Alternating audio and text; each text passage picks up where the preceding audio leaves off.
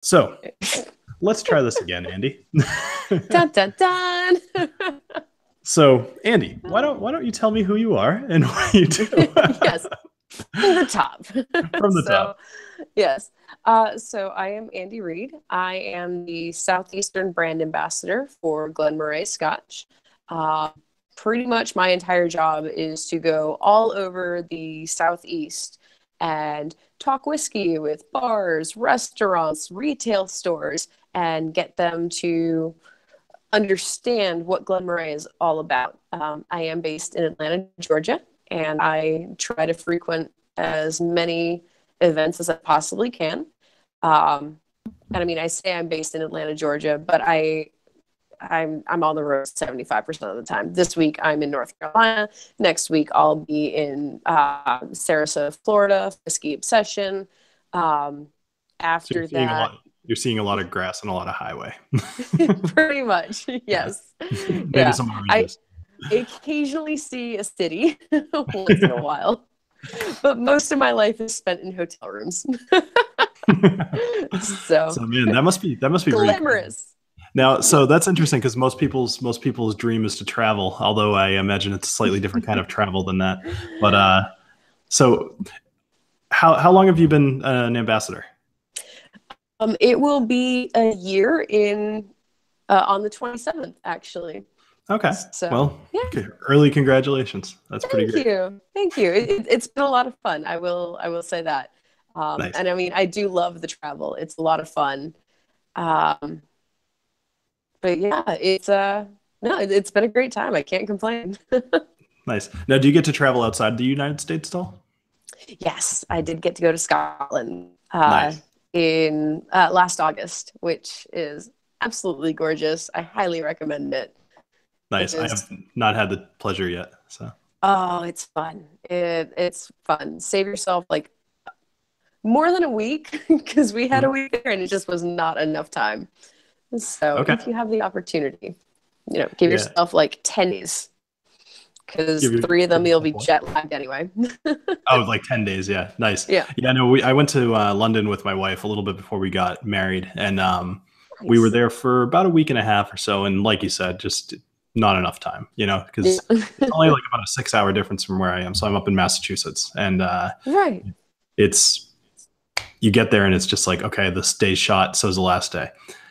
All right. So very, very important thing. Yes. We've got Glen Moray Sherry Cask here, and I'm dying for a dram after that whole fiasco at the beginning there. So have you poured yourself anything yet, or are you? You'll have to excuse my very fancy hotel glassware. Nothing quite like a plastic cup. I will. That one's for you. So. Yay! Awesome. So I'm going to pour this guy out. So what I think would be fun is, for those of you watching, I'm going to have a review coming out on this, if not this Friday, then next Friday. I already recorded it. I just need to edit it. So it just depends on if I get around to it or not. So I will probably put it out this Friday. Either way. So I've already kind of got my own nosing and tasting. But one thing I've never done is actually done this with an ambassador. So what I think would be cool, yes, I know, an ambassador, is to kind of have you tell me what you think I should be nosing and tasting out of this to see if I'm picking up anything that I didn't get myself. All right. And here's where I've got to warn you, because I am formally, I am trained as a sommelier. Okay. And what that means is I am not supposed to tell people what they're supposed to smell. So, all right, that's what no problem. I'm going to do is I'm going to tell you what I'm catching in my plastic cup. and we're gonna see if anything sounds familiar, or if you get a general feeling / essence from it. We're gonna make this as fun as possible, because again, I'm not my job is not to influence how you're tasting. My job is just to get you to drink my stuff. Cheers. So. That sounds good to me. So I did actually bring up my notes just so I don't look like a fool here. So that way I can probably shouldn't have said that out loud because it would make me look much better. but all good, all good. So initially, when I whiff this, I personally get immediately hints of vanilla, and that's from the extended American whiskey barrel aging. There is also a bit of a spicy kind of note to it, which is really pretty traditional for any sherry cask finish. A little bit of cardamom in there. So Nutmeg. for me, a couple of things I wrote down. So for me, I definitely get that vanilla as well. I'm also getting a little bit of cinnamon, which could be some of that spice that you were mentioning. Yeah. And I mean, both of those are fairly typical with the bourbon casks. So yes. I also wrote down toffee, just which once again definitely. another thing I tend to get. So although this is finished in sherry casks, I find that I'm getting a little bit more bourbon on the nose anyway. However, I do know that my tasting notes are a little bit more towards the sherry. Yeah, and that's really the beautiful part about our entire classic range, really. So in the Glen Moray Classic range, we've got, beyond the Elgin Classic, we've also got a port cask, Chardonnay cask finish, and now, of course, the sherry cask finish. All of those spend an average of 6 years in used American whiskey barrels, and then they'll only spend an additional 8 months in the various other casks. So while you might not get as much on the nose, you'll definitely get it on the palate. The one exception to that rule being the Chardonnay cask, where it just kind of hits your face on the nose and the palate, which is just crazy. So I have a question about that Chardonnay cask, because I did actually try to find the whole classic range in my area at Total Wine, and I saw the sherry, obviously, and then I believe it was the peat one that I saw, but I have yet to see the champagne. Sorry, the Chardonnay. Yeah. And is that readily available? Am I just missing it somewhere? It should be. Now the trick with any distribution in the United States is that the distribution varies from state to state. Now, I would assume that if you're getting the sherry and you're getting the peated, you should be able to get the Chardonnay. But chances are it's such an esoteric label. We're currently the only Scotch distillery doing anything with Chardonnay cask. So that's exactly why I wanted to try it. Right.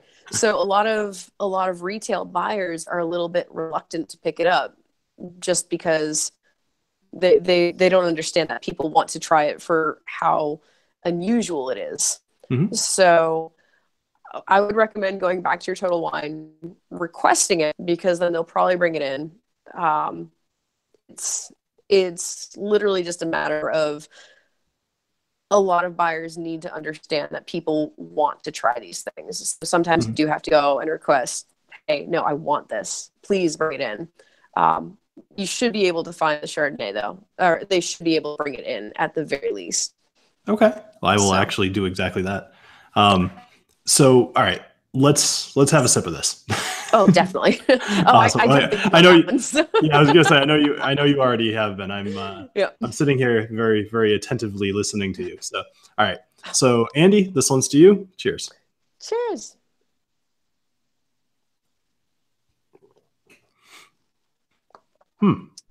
Yeah, that's as good as I remember it. So spoiler alert for those in the channel. I always like to try to give the live stream people a little bit of extra stuff. This did get a favorable review from me, and that's a big part of the reason I have Andy on here. I wanted to promote this because I like it, as you guys have heard me do a few times. So I have a couple quick questions just from the chat here. So yeah, of course. I'm guessing you can't see the chat on your screen, correct? I've actually got it. I've got it on my laptop. So perfect. I've got a dual screen thing going on right now. Excellent. All right. So Go Habs was just asking, because I haven't tried that peat, the peated finish. How, where would that rate? Do you have any information about about that? Absolutely. So the Glen Moray peated finish, it's probably more accurate to say that it's very lightly peated Scotch. What we do is we blend 75% of our classic single malt with 25% peated spirit that we create. to make a very, very lightly peated scotch. This is not for your Ardbeg or your Lafroig fans. This is for the person who wants to get into peat, but isn't quite ready for that slap in the face of smoke. Personally, when I'm tasting it, I mean, I live in the middle of barbecue country, so I liken it to standing next to a barbecue instead of being inside of the campfire. It's just that really pleasant, light, easy drink peat character. I use it in penicillin cocktails all the time. It's fantastic. Now, what is a penicillin cocktail? I don't know that. It's a really classic cocktail, and the original recipe calls for 2 parts blended scotch, honey, ginger, lemon juice, and then a splash of peated scotch on top. So what I've done is I've made a slightly lighter penicillin where I'll use the Glen Moray single malt, again, honey, ginger, lemon juice, and then I'll just drop like an ounce of our peated scotch on top of that, and it's just lovely. It doesn't sound like it would work, but it's amazing. Okay.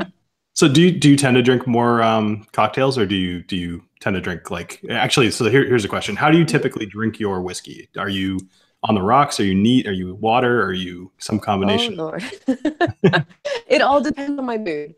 Okay. Currently, I've been playing a lot with cocktails just because next week with Whiskey Obsession, and then in a couple of months I'll be at Tales of the Cocktail. So I'm trying to create and promote Scotch cocktails with our brand, just to show people that, you know, Scotch isn't necessarily just your grandpa's winter drink next to the fire. We're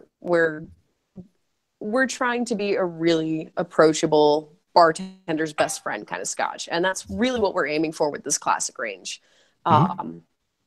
So a lot of the flavors, I will say, are on the simple side, but they're clean, they're classic, and they're super mixable.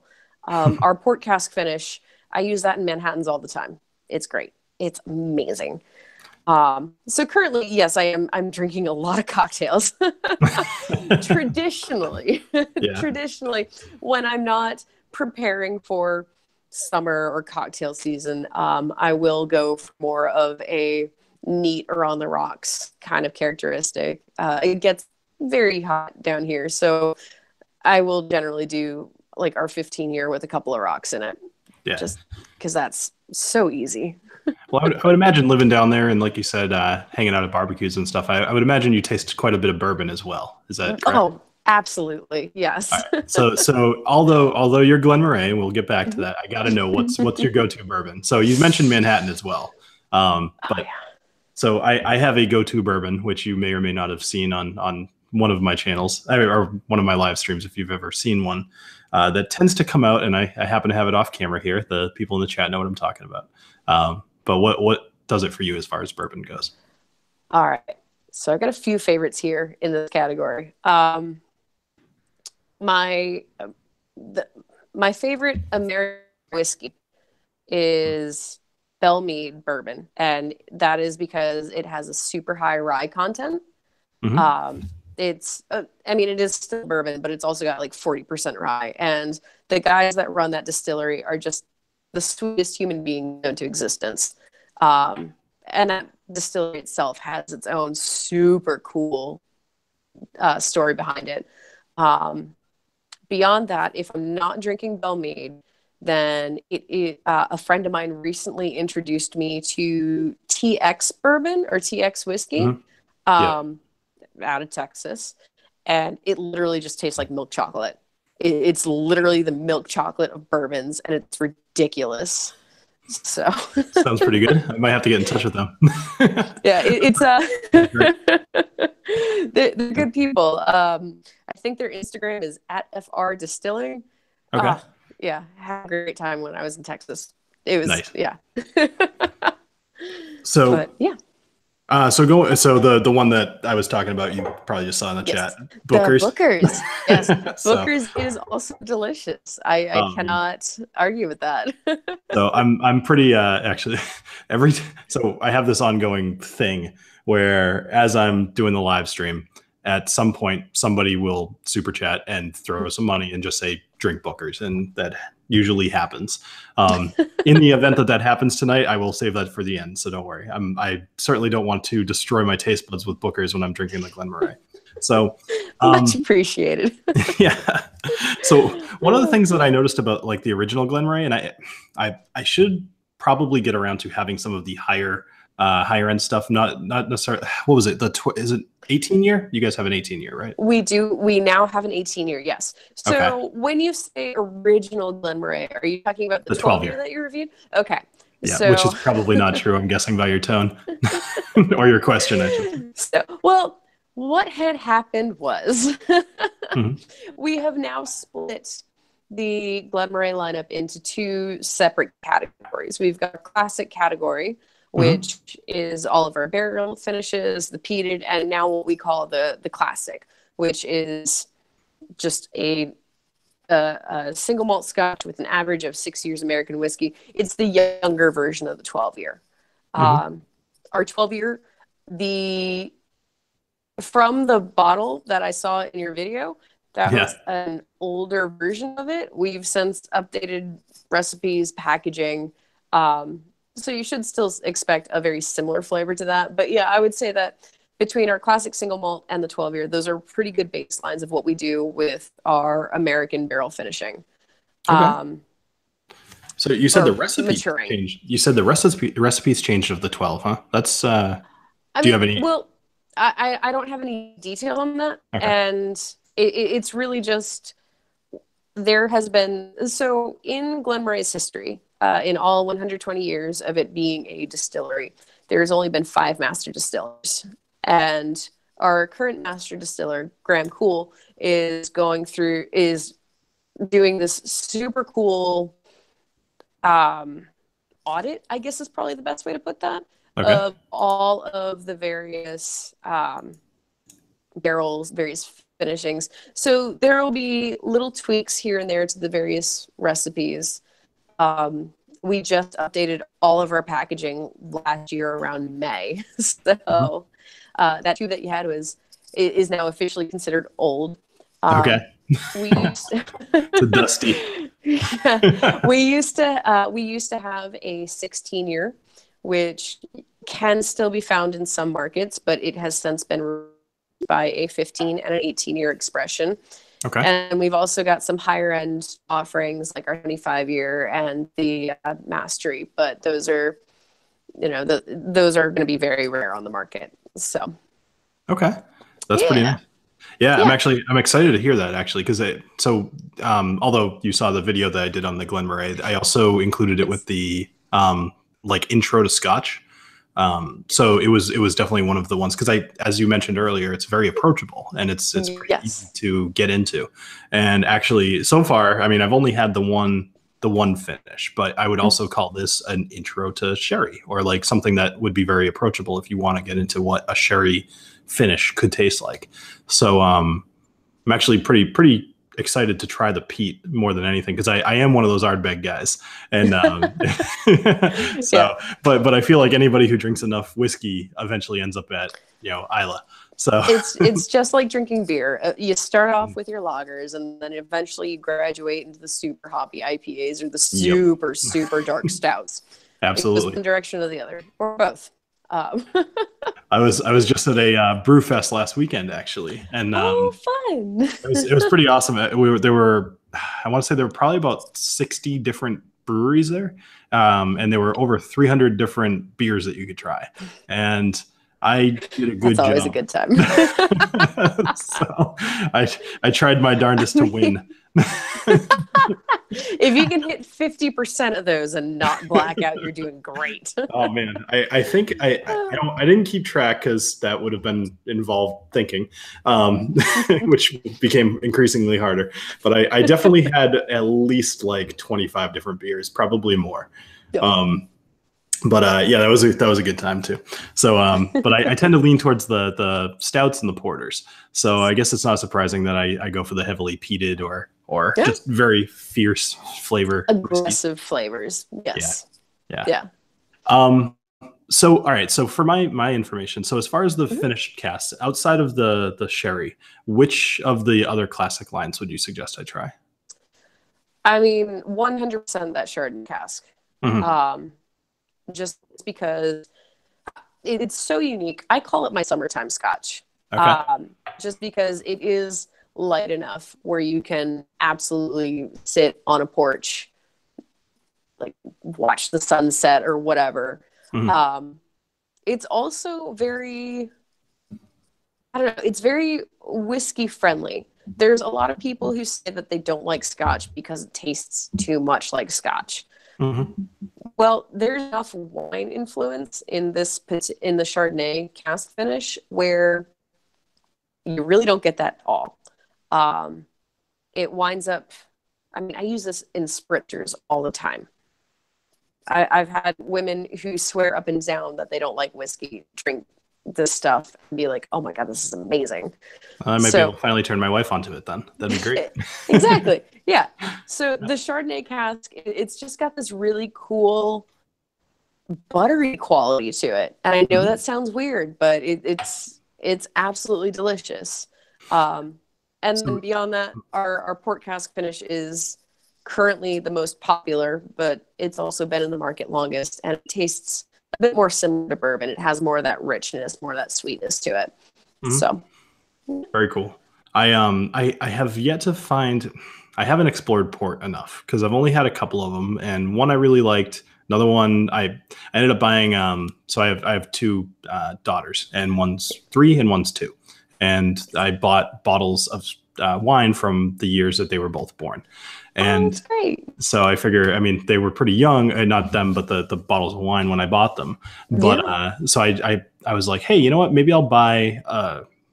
Before I decided it should be from the year that they were born, I more just figured I could buy it for like when they're born and then kind of keep it. So Right. I bought this, like, it was something crazy. It was like a 20 or 25-year port. It was like pretty expensive. Mhm. And I tried it because ultimately I decided I'd rather have wine instead of port. And I tried it and I didn't like it at all. Um, so I don't know. Maybe port's not quite my thing, but I I'm don't know. curious. Well, which port was it? Do you recall? Yeah, it had a Because this is my wine nerd coming out. I'm oh, sorry. perfect. No, that's great I actually. want to investigate into this. Yeah, I'm trying to remember because there's there's only a few selections at my local place, Julio's Liquors in Massachusetts, but trying to remember what it was called. It had a coin kind of like as part of the bottle, similar to like the way that the Mercury coin wines do. Okay. But it was very similar to that, but port. So I that's all I had to go on. I don't remember the name of it. Um, Fair. Sorry. No, no, no, no, no, So, no. so since you brought up wine, though, so Yes. two questions. Number one, Yes. the Chardonnay. Can you tell us where the Chardonnay casks come from, or would they even be casks, or would they be something different? Like, So they would. I mean, casks is an appropriate term, okay, um, and for the longest time, they have come from the Burgundy region of France. right, So think Chablis, Côte de Beaune, that sort of area. Um, we have begun using some Napa Chardonnay barrels just because there's only so many barrels in the world and we gotta store some more we get them. yep, But predominantly, whatever is currently bottled on shelves is going to be French Chardonnay cask, which okay. is super cool. I'm sorry, I get so nerdy about barrels. I taught an entire masterclass on barrels in December, which was so much fun. You're telling me that a But wine sommelier is nerdy about wine. I don't believe that I can, for a minute. I mean, I can tell you about the difference between dirt and soil, and it's ridiculous. But So here's a question for you. So this whole concept, like everybody is obsessed with I'm probably not going to say it right, terroir. The terroir, whole, yep, yeah. So yes, for wine, I see that. How important do you think that is to whiskey? it's actually super important, Mhm. and where that entire philosophy gets lost is when you're talking the difference between malt and blended scotches. Yep. With blended scotches, terroir doesn't matter. You can have the same bottle of Johnny Walker for decades and it's not going to taste any different. Right. But it does matter when it comes to single malts, because generally, if you're distilling a single malt scotch, you're buying your barley from one area.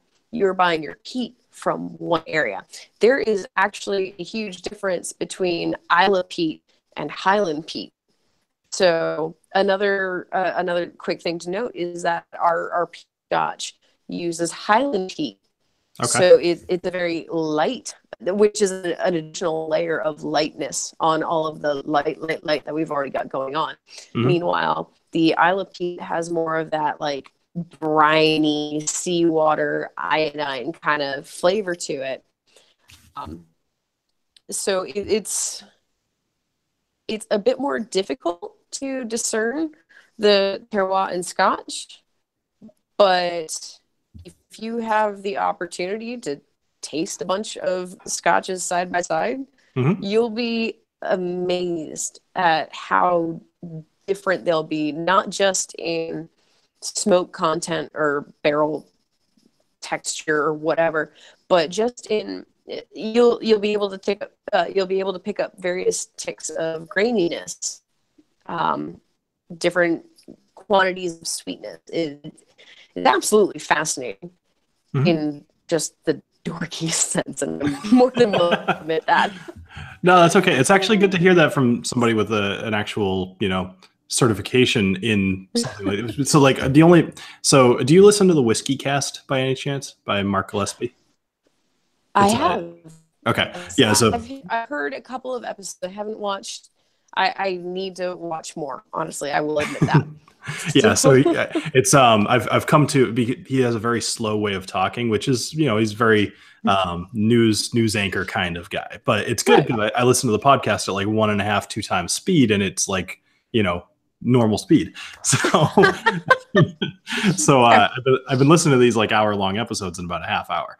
And as I'm listening to this, I'm hearing like him interviewing all kinds of people who have new distilleries, and a lot of them lately have been Ireland, and everybody's talking about terroir. And so please correct me if I'm saying that improperly. No, that's perfect. Perfect. You got it. Yep. Awesome. So that was the main reason I asked. So all right.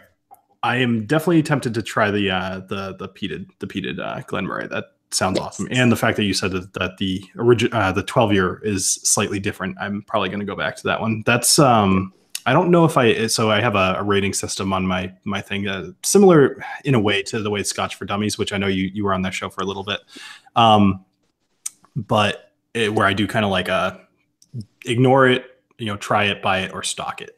And the Glen Moray 12 actually almost got to stock it in my mind because it's so the price point is awesome. In my area, it's about like maybe $21, $22 for a bottle of the 12-year. And for what you're getting for that price, it's like incredible. Yep. So it's. I mean, I would. Yeah. I obviously biased. Right. Exactly. I would 100% say stock it.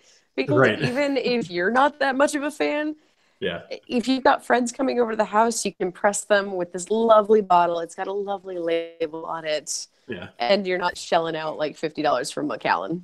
Exactly. That's a good point too. Actually, that's a very good point. So I have an 80-year-old grandmother who's a big fan of Kendall Jackson Chardonnay. So I may very well. She definitely needs to try our Chardonnay finish then. 100%. I'm gonna get my hands on that. She's totally gonna be like, I have no interest in trying Scotch, and I'm gonna be like, Grandma, just take a shot. Sniff it, Grandma. Just sniff it. I swear to God, it smells just like Chardonnay.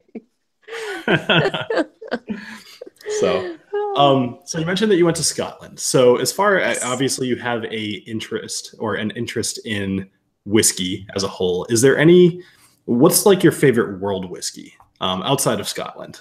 So let's say, things like Indian whiskey or Japanese whiskey or Pakistan.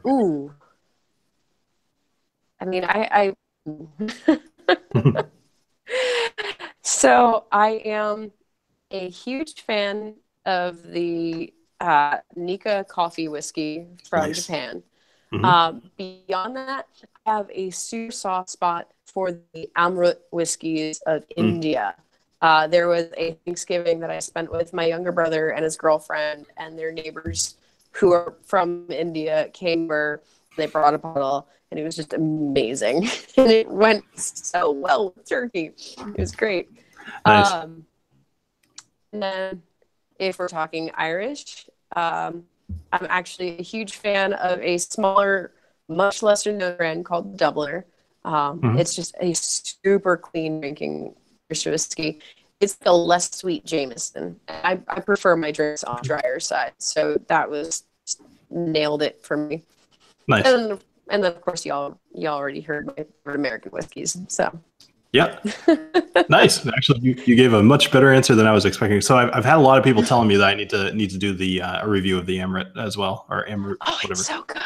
Yeah, and apparently they're starting to come out with heated versions too. So I definitely need to hop on that and check that out, because that sounds delicious. But it's all about just something new. I love it. So one of the things, I think this is partly for me, one of the reasons I don't recommend stocking too many things. Like there's been very few bottles I've recommended stocking. Like Woodford Reserve in my mind is one of those, like the Distiller Select. That was one that I kind of told people that if you have that in your cabinet like all the time, you're probably not going to be disappointed. And there was a few other ones. So one of the reasons it's so hard for me to recommend to stock it, though, is because doing this channel, like I constantly want to just have a flow of new whiskeys and stuff I've never tried. So it's rare that I actually go back to something. And that was partly the reason that, like, you know, when we connected and you were like, yeah, you know, I'll send you a bottle of the sherry cask. I was like, ooh, I liked Glen Moray. I can't wait to go back. The best thing about Glen Moray is that we have so many different options. So you can quote unquote stock us, but keep switching it up. It's great. So, all right. So here's a question. What's like the pinnacle of Glen Moray? What's their big deal right now? Ooh. So So like McKellen hold on. I gotta pause for a second, because I just saw Sean Rose's question. Do you like Canadian whiskeys? I do. I have tried Black Velvet. They're bringing that up on purpose. I did a big. So once upon a time, before I had this lovely job, in Atlanta, we have a lot of train kids that kind of shuffle through the city around Thanksgiving time. So there was an afternoon that I spent with a bunch of modern day hobos sipping Black Velvet in a local park. And you know what? It did the job. That's exactly what I think it's good for. And that's what I'm going to say on that.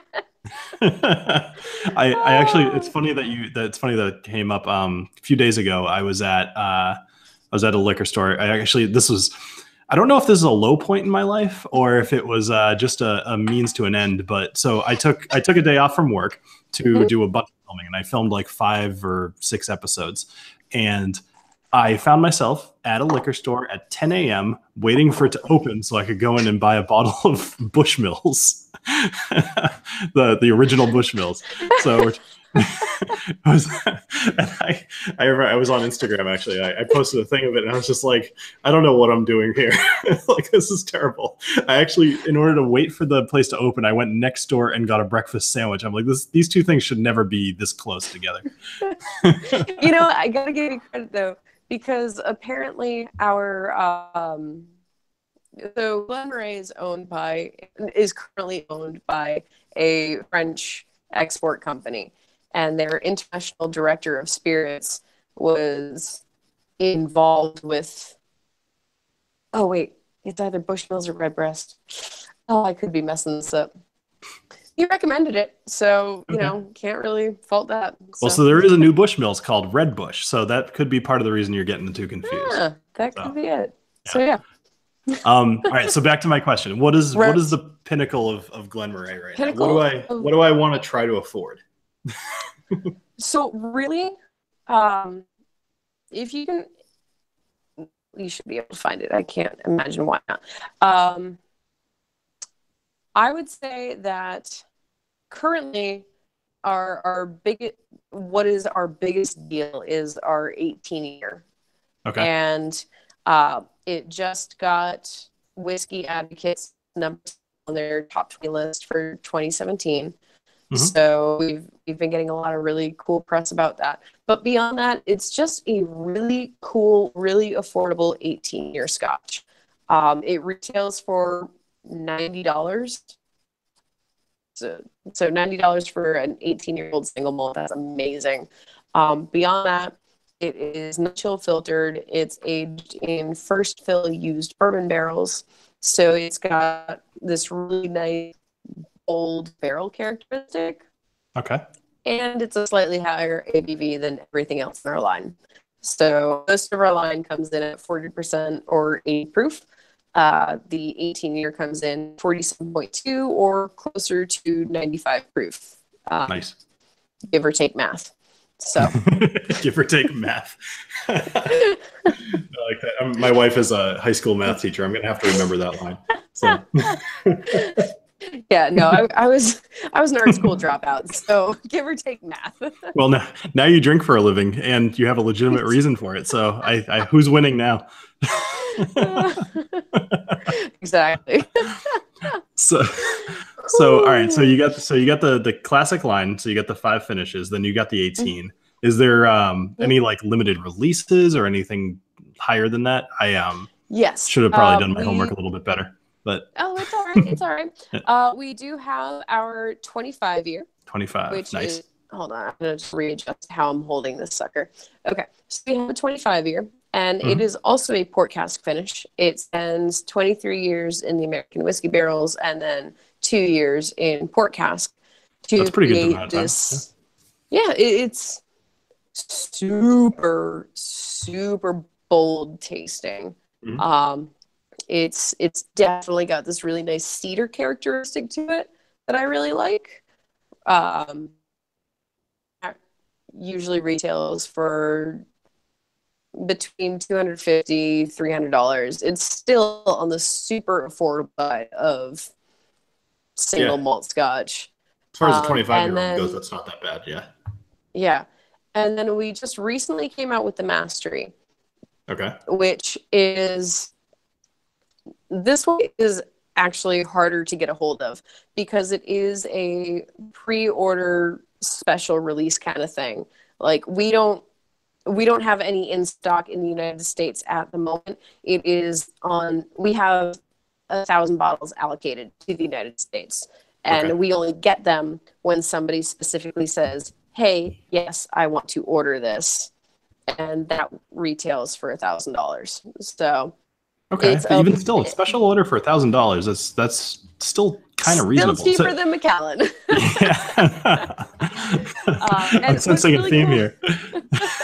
What's really cool about Mastery is it is a blend of 5 different vintages of Scotch, if you will.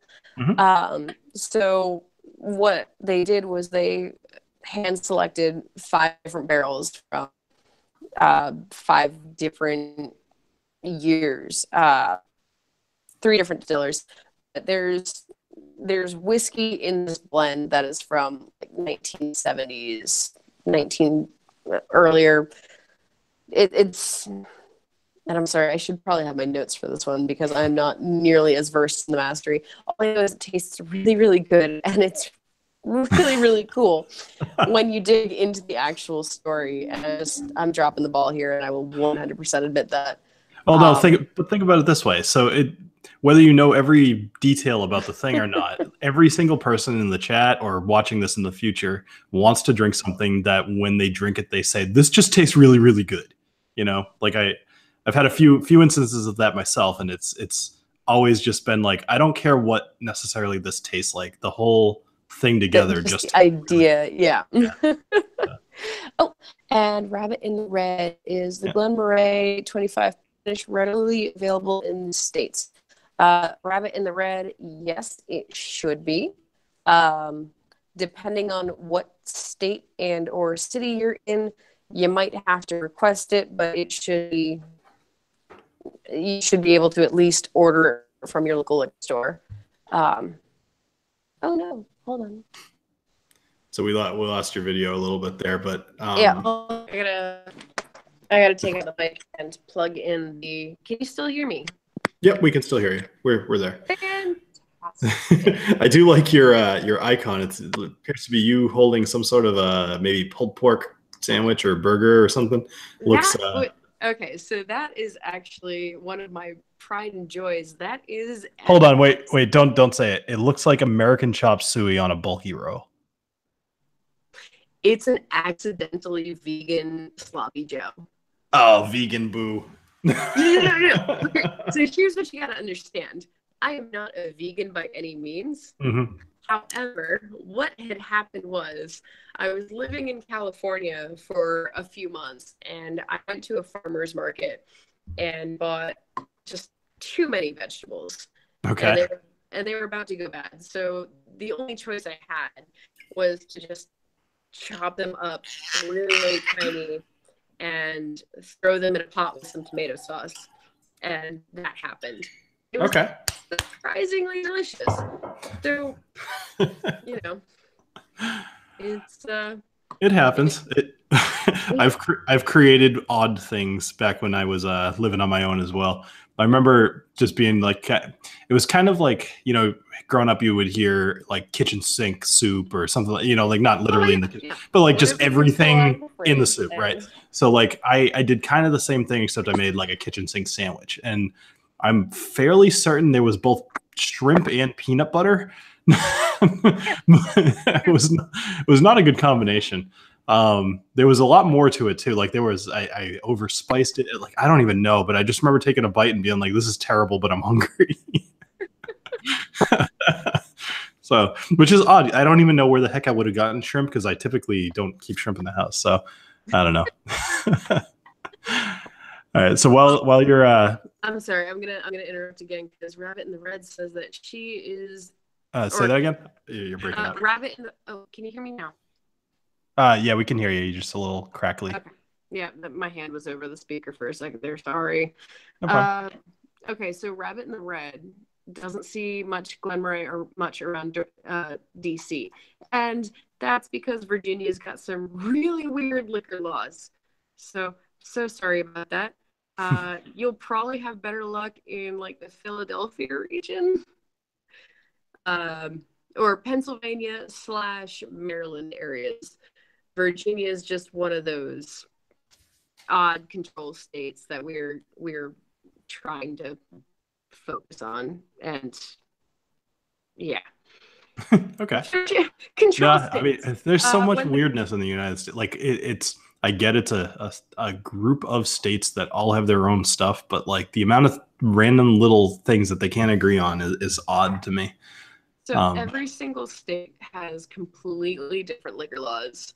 And even if I say that two states are, so for example, North Carolina and Alabama are both control states. Mm-hmm. Both of them give me equally different well, Alabama's a bit more of a headache, but I love them so much. So I'm only allowed to carry certain products in both North Carolina and Alabama. Okay. Two totally different lines of products. Like in North Carolina, I am only allowed to sell our port, Chardonnay, sherry, cask finish, and our 12-year. Those are the only things I'm allowed to sell in North Carolina. That's so weird.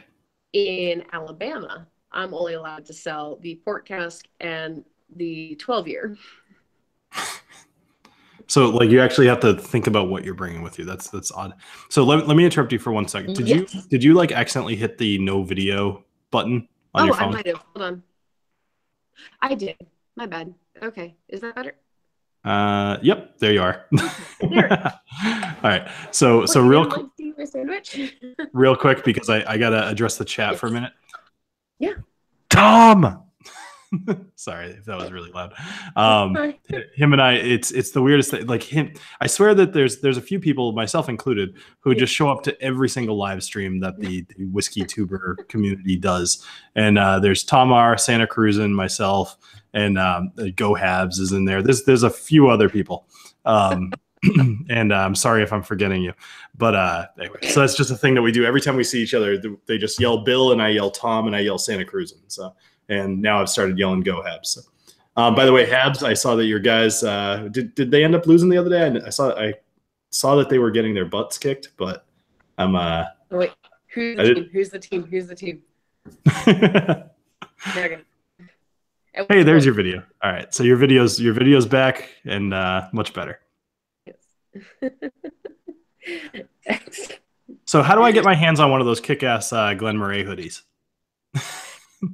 Oh, I got this one from Scotland. It's What was that? You got that one? What? I got this one from Scotland. We are working on, so we've only really just started spending marketing money in the United States in the past year and a half.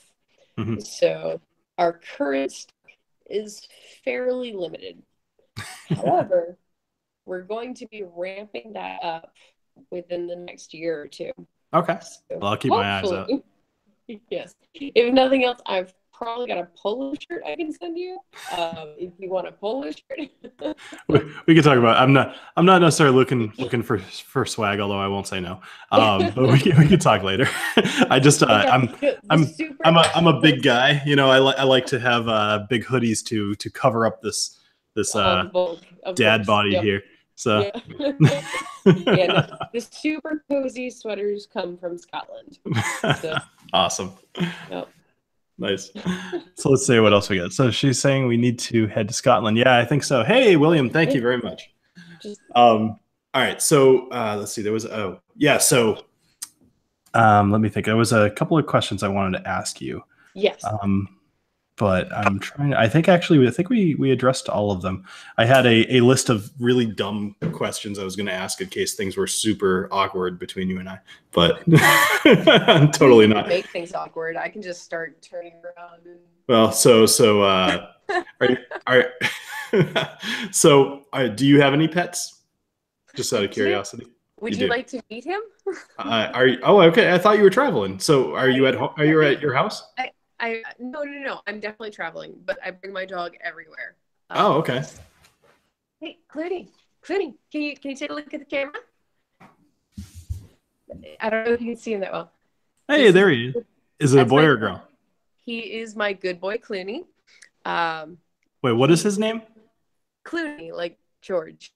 Okay, Clooney. Okay, nice. Yeah, he is a 10-year-old lab mix, and he comes with me everywhere I drive. So well, congratulations for having the first animal on the whiskey dictionary. So and he's the best boy, even though he's totally stolen my spot. All right, so I've got to drink some Bookers because that's a thing that I have to do. Of course. So is there anything else that you wanted to kind of put out there? I mean, as I've said, I usually do bring up Glen Moray as a whiskey for people to try. In general, I've said this 100 times. I don't have things on this show that I don't personally think is worth promoting because in general, I don't necessarily need to promote things. You know, like I can do the channel with or without things. But I honestly think that Glen Moray is like an awesome product, and that's part of the reason I wanted to have you on. In fact, you're the first ambassador I've had on the channel, and that should say a lot. But is there anything else that Glen Moray in particular is trying to do, or anything that you'd like to say? I mean, honestly, right now, cocktails. And I know this may sound blasphemy to a lot of Scotch drinkers, but seriously, our entire classic range. You can take any classic cocktail and just throw Glen Moray in there, and you're going to be in a really solid spot. Scotch is fantastic. So it's a really traditional way of drinking it. But just stepping outside of that box for just a minute and just experimenting, you feel like Dr. Frankenstein for a second, and it's just the most delicious way to go. It's so much fun. I mean, that's the entire reason I'm doing these events with these cocktail portions. I don't want to be juicing lemons and limes for hours, but I'm going to because it's just that good. So I have to hunt down like 3 pounds of blood oranges for next week, and I don't. It's gonna be worth it. It's 100% gonna be worth it. So. Nice. Well, I will almost certainly be doing, at the very least, I'll be doing the Chardonnay and the peated. I'll try to get my hands on the port finish. I haven't seen that one yet. As I said, I haven't seen the Chardonnay one, but I'll ask. That one in particular is interesting to me to try. I'm interested to try the peat one as well, because I'd like to know if there's a peated Scotch that I could recommend people to try if they're not necessarily going to take to something like a Lafroig or an Ardbeg. But I will definitely try the Chardonnay one as well. So excellent. Cool. Awesome. Thank you so much. Yeah, thank you very much, Andy, for being a guest on my show. I really appreciate it. And sorry for the technical difficulties at the beginning, but I think we got through it. So hey, we worked it out. It's all good. This was so much fun. So awesome. All right. Well, thank you everybody for showing up to the live stream tonight. This was great. And I'll see you all on the episode on Friday. So have a good night.